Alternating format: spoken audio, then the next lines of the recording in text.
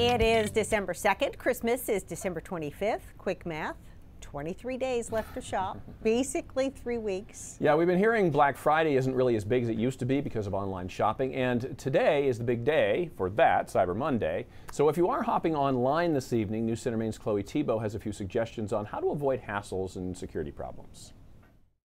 If you're like me, you probably haven't even started holiday shopping yet, which is why Cyber Monday is a great opportunity to do it from your own home and find good deals. Last year, shoppers spent more than $7.8 billion on Cyber Monday, so the day can also be a potential target for online scammers.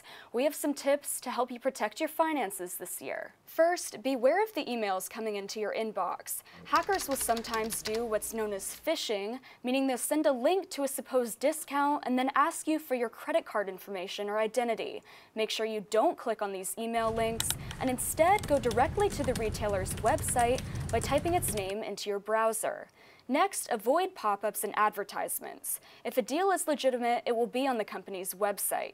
These kind of ads can send you to sites that ask for your information, but they can also contain harmful programming that can hurt your device. Finally, use a credit card when you log online to shop. The Fair Credit Billing Act from the Federal Trade Commission makes it so consumers are only responsible for up to $50 in fraudulent charges. And some credit card companies, like American Express, Discover, MasterCard, and Visa, will completely protect buyers. Debit cards should mainly be used for taking out cash, and if an ATM looks suspicious, try to avoid using it.